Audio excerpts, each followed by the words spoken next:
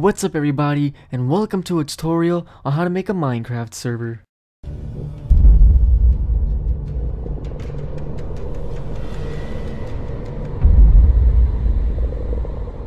What's going on everybody, this is the Kickback Spot and welcome to a tutorial on how to make a Minecraft server suggested by the Gamecraft.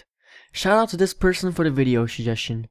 In this tutorial, I'm going to show you guys on how to make a server step by step. It's for the updated version of Minecraft, so this should work. It's the new way to make a Minecraft server. Things have changed from my previous tutorial, so I hope you guys find this tutorial easy, and let's get started.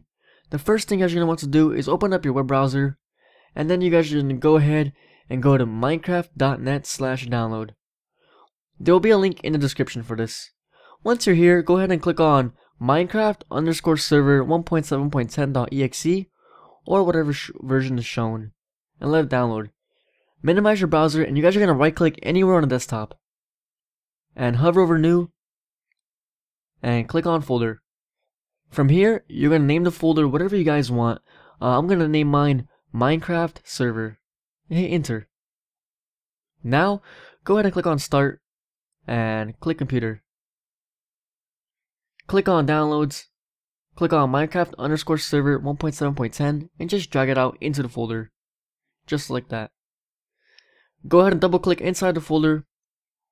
And what you guys are going to do is you're going to right click the Minecraft_server and click on rename. And delete the digits. Make sure you delete the 1.7.10 or whatever version you guys have. So make sure it only says Minecraft_server. Just like that. From here, you guys are going to go ahead and double click it and click run.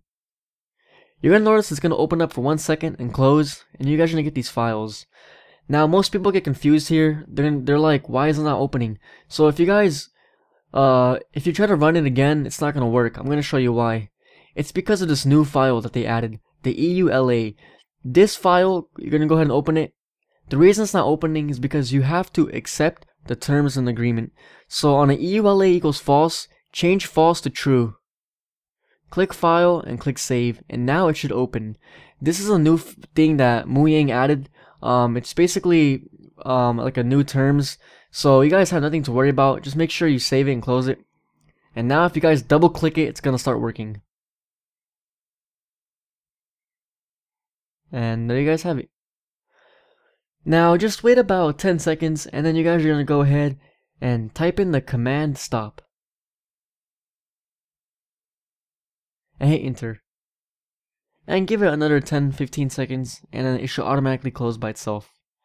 Now you guys are going to see these files.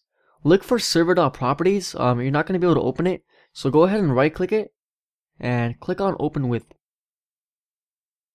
Once you've got that done, click on more options and look for the program notepad, and it should open. From here, you guys are going to look for this thing called online mode equals true, and change true to false. You must change it to false.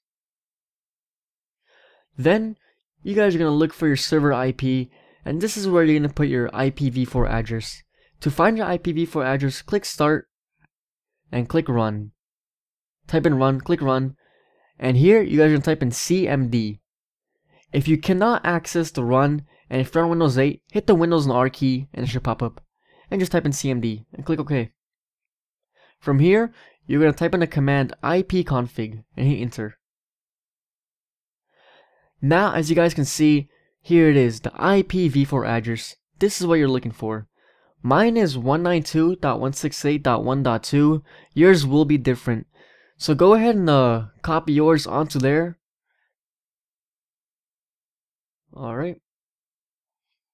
And make sure you put yours in. Do not put mine, put your IPv4 address. And there you guys have it. Now look for the server port, which is by default 25565. Make sure you keep note of that. Go ahead and copy it. And now you guys are just going to go ahead and click on File, Save.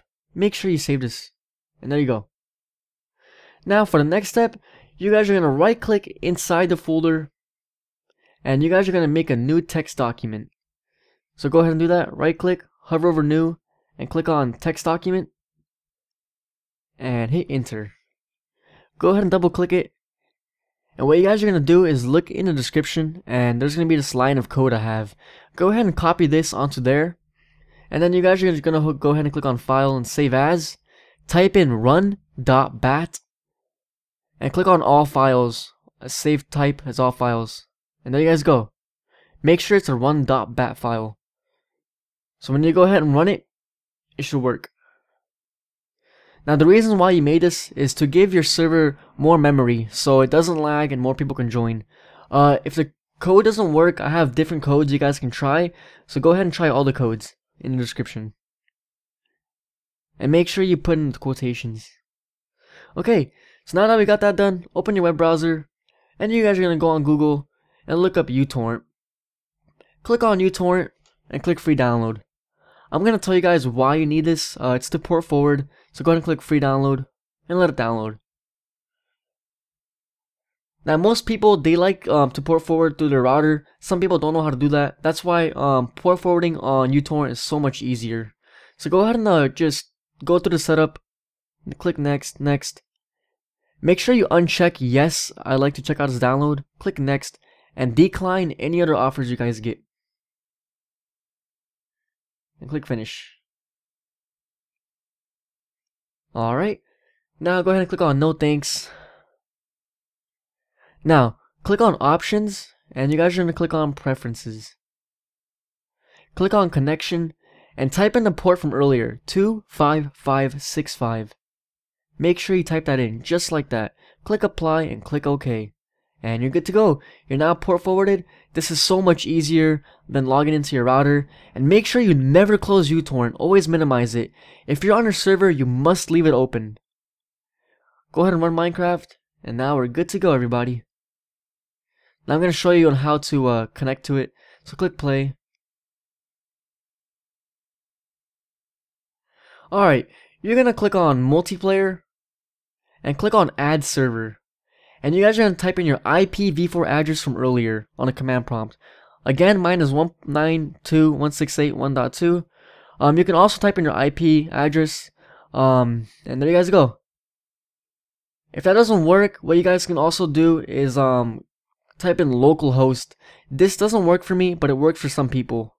So there are 3 ways to connect: your IPv4 address, your IP address, and localhost. And as you can see, the server worked. That's about it. If you want your friends to join, make sure they type in your IP with the colon and the port number. And that's about it. Now I'm going to show you guys on how to op yourself. Okay, you guys are going to op yourself, basically meaning give yourself admin to the server so you can do whatever you want.